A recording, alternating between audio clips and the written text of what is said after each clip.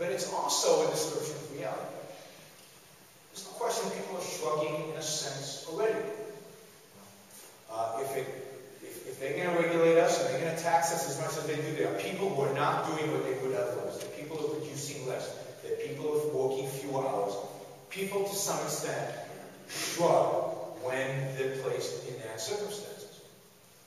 And I think it is a description, you know, when things get really bad, and that is, and you can't fight it.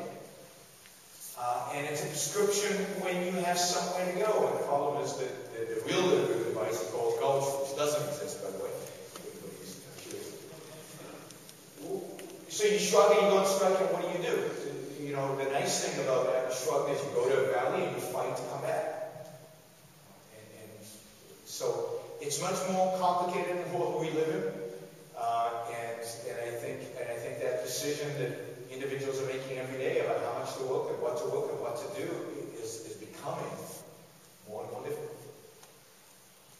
I'll talk about this maybe from a personal level. I don't recommend that people shrug except under certain kinds of circumstances. I think to some degree, maybe I shrug. And I worked for BB&T 38 years and CDA 20 years. I'm fairly convinced, however, I did retire at 60, I'm fairly convinced if we did not have the regulatory environment we were in, going through Sarbanes-Oxley, going through TARP more recently, if we just run our business, I'd probably still be running my business. I'm very excited about what I'm doing now, which is really trying to be an advocate for free markets and capitalism, exposure, and get involved in educational establishment. So maybe I didn't shrug in terms of not doing things, but I certainly changed what I was doing because of the environment. And I think we find a fair number of business people that get, and they may not even know it consciously, that either work less, drive their business, they don't grow their business as much. See, this is the medical profession, spades down. Doctors, they quit early, they do other things. So I think people end up shrugging in kind of interesting ways. And in my case, I'm fairly convinced that I shrug, change direction, I think I'm still active in a different way than I would have been if we had a different kind of economic environment, different kind of government system. I have a nice job about Winston-Salem State University. I teach the course from the BB&T, and I want to thank you, Mr. Allison, for providing the funding for the various university programs. My question, though, is we were talking a lot about healthcare, and we seem to be very concentrated on what's happening here in the United States. And I see it as an even bigger threat. And what you're commenting on is the carbon tax / carbon trading permit system. In fact, I dealt with a bunch of academics recently where I was trying to propose a free market solution which would allow the insurance industry to regulate and handle that.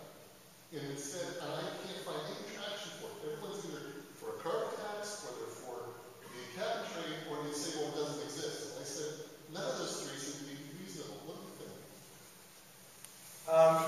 I agree with you about the danger of cap and trade and about the danger of carbon tax. It potentially is the largest tax increase in American history. It would be devastating for us. It would be devastating from a competitive perspective. Nobody would want to do business in the United States.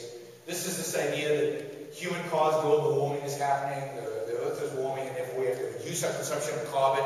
By the way, the only time you actually get your consumption of carbon down to zero is not just when you're dead, but when you're decayed. The actual process of decay produces CO2. So you have to be long gone to get your, what do they call it, carbon footprint to zero. And that tells you something. Anytime somebody's proposing something that the only way I can actually do perfectly is by dying, I'm suspicious of it. Right off the bat. So yes, I think it's one of the greatest threats, or maybe the greatest threat, maybe even greater in some senses than healthcare, that this administration, and by the way, this is backed by many Republicans, cap and trade.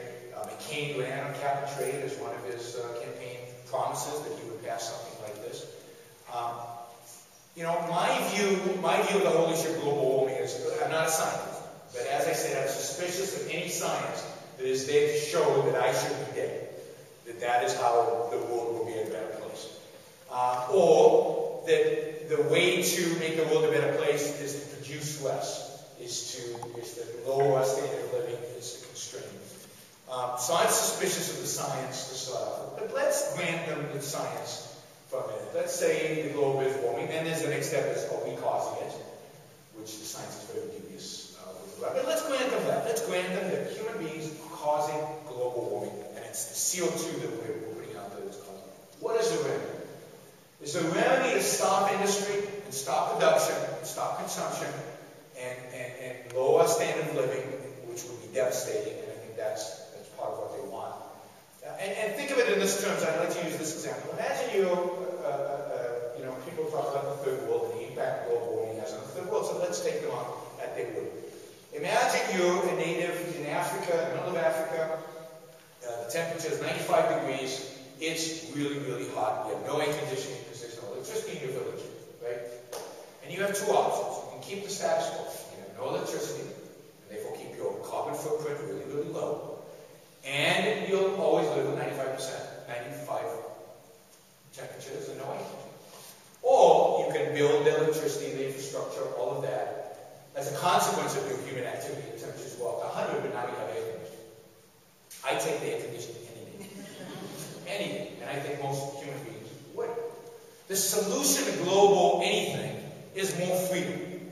The solution is more production, more wealth creation, so we can handle whatever nature throws our way. Look, there's going to be an ice age one day.